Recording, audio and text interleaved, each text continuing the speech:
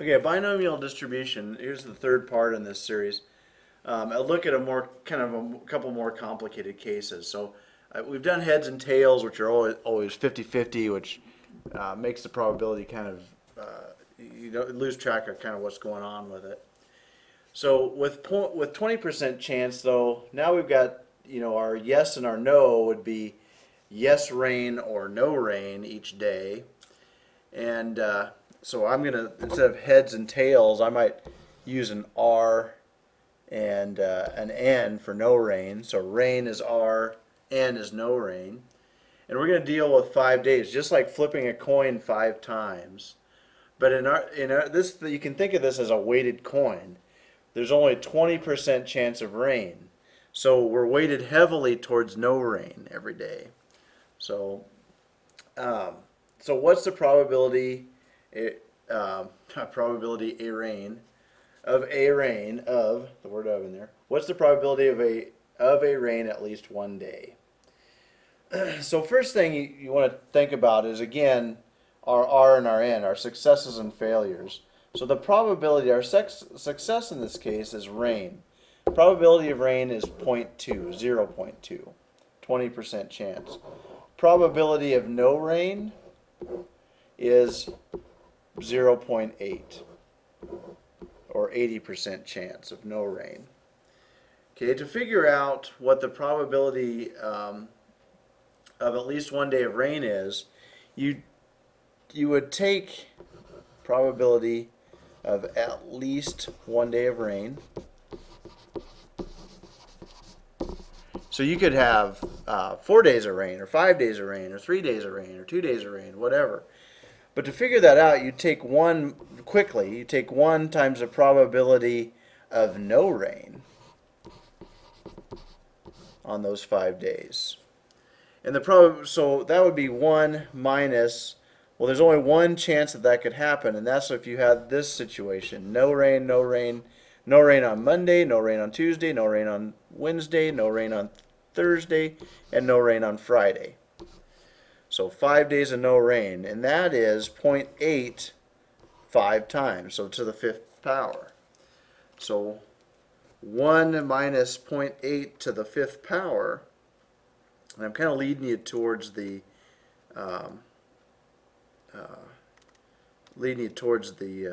formula for this, and kind of wean you off of Pascal's triangle.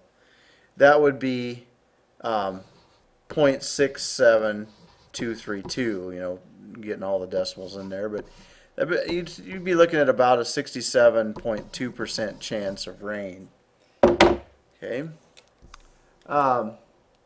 So that's that one. The at least one's pretty easy. But what happens if you have this one? What's the probability of exactly 2 days of rain out of 5? So in this case, we've got some things we need to look at. Well, you could have rain, rain, no rain, no rain, no rain. So this would be rain Monday, rain Tuesday, and then no rain the rest of the week. You could also, it doesn't matter where you put the R and the N. I mean, they could go anywhere, any day it rains. So maybe it doesn't rain on Monday, but it rains on Tuesday. Then doesn't rain, and then it rains. So you're going to have to figure out how many of these there are, and then find the probability of each. Well, there are 5 different days, and we're going to choose 2 for rain. So this would be a 5 choose 2 scenario, which if you go to Pascal's triangle or use your calculator, that's 10. So there are 10 ways to arrange this. And what's nice is no matter how we arrange it, the probability for rain is 0.2. So those would be both 0.2, and then this would be 0.8, 0.8, 0.8. Well, when we're multiplying these, commutative property works no matter what the order.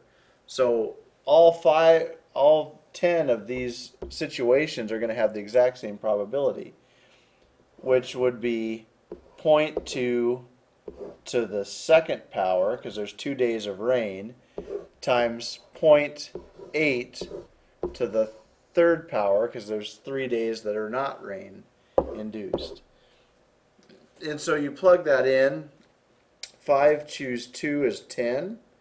times 0.2 to the second times 0.8 to the third, and you get 0.2048, or you've got about a 20.5% chance of rain. Exactly 2 days sometime in that week. Okay, so what's the probability of rain at least 2 days? Well, in this case, we've got a couple situations we got to look at. We could have the 2 days of rain. We could rain, rain, no rain, no rain, no rain. And we already figured out that there's 10 of those, and the probability is kind of nice. We've already figured out that it's 5 choosing 2 times 2 days of rain times 3 days where it doesn't rain, and you just multiply that out and you get 0.20, I already lost it, 48. Okay, but it says at least 2 days, so you could have 3 days of rain. Well, that'd be R, and N. And again, there's lots of ways to arrange that, but we're picking, out of 5 days, we're picking 3 days of rain. And so that would be 0.2 to the third power times 0.8 to the second power. And then you could have 4 days of rain, which would be rain, rain, rain, rain, no rain. And again, there's 5 ways to arrange this one. So that would be 5 choosing 4. And then that would be 0.2 to the 4 days of rain and 0.8 to the 1 day of no rain to the first power. And then the last one is all 5 days could be rain. Okay, and that would be, and I got to squeeze it in here. I'm out of room, and I apologize. That'd be 5, and we're going to choose 5 days of rain times 0.2 to the 5th power times 0.8 to the 0, but that's 1. And so you calculate all of those probabilities and add them together. Okay, so the screen kind of jumped on you, and I put everything else in so that we could have this done quickly. And so we've got the first situation we already figured was 0.2048. That's for 2 days of rain. You do this math and you get 0.0512. This one here is 0.0064, and this one here is 0.00032. Add all those together, and you get this here probability, 0.26272, and that's the probability of at least 2 days of rain. So 2 days, 3 days, and on up. So there's about a 26.3% chance. You know, the weathermen would round that to the whole number. So you got about a 26% chance. It raised us about 6%, 5.5% or so. So there's that one. So hopefully that kind of helps you get the picture of of how this formula works. So let's look at an example that really kind of takes you out there. It divorces you from the use of Pascal completely. I mean, you could use Pascal's triangle here, there's no doubt. But who wants to go to the 50th row and do all that? Some people like to do that. I would not like to do that. So in our case, find out, try to do this on your own. See if you can figure it out. And I'm going to give you another problem at the end to see if you can figure out. So here we go. So you've got this disease, this device, this medical device that says it'll protect humans from the contraction of a virus 99% of the time. So in 50 trials, what is the probability of at least one failure? So you've given them this device and you expose them to the virus 50 times and see what happens. What's their chances of having at least one failure in those 50 trials? So the probability then, the probability of success, we'll call it S, is 0.99. The probability of failure would be 0.01. And together they have to add up to 100%.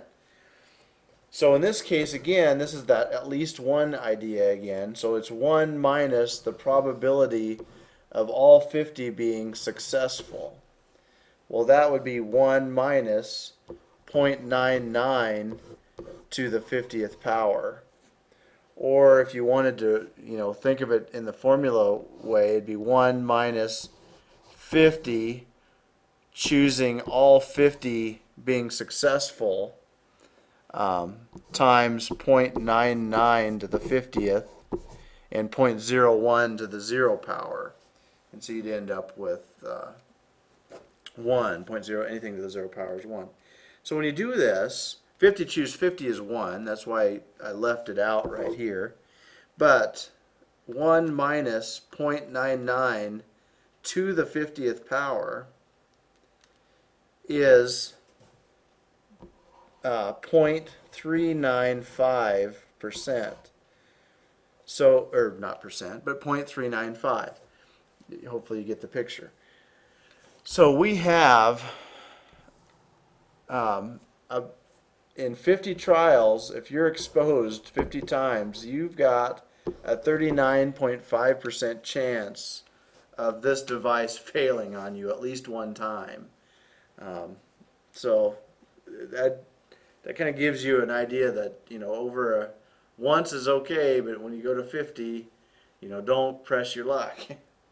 So what about a different scenario? Let's say we wanted to know the probability of exactly, not that this would be something you'd be interested in, but we want the probability of exactly 5 failures.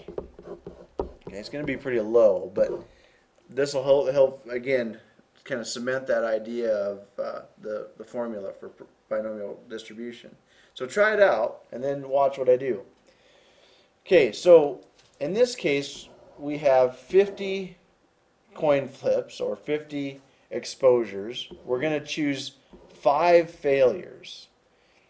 And so the probability of that happening is that times our 5 failures, which would be 0.01 to the 5th power, times our 45 successes, which is 0.99 to the 45th power.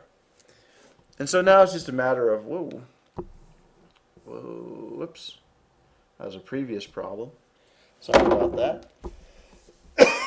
Excuse me. So that would be, you get your calculator out and multiply it out. So 50, choose 2, or choose 5, excuse me. 50 choose 5 is like, 221 million, something like that, times 0.01 to the 5th power, times 0.99 to the 45th power, and you get something excessively low, but 1.35 times 10 to the negative 4th, or 0.0001, 135. And so you got a very low chance of exactly 5 failures, but there's still a chance, very tiny. And again, I hope that just helps you kind of cement the idea of the formula. So I hope this helps. Best of luck with binomial distribution. There's more to do, but that would give you a huge leap, and if you understand all 3 videos, you've got a huge understanding of binomial distribution and should need a lot more of my help. See you next time.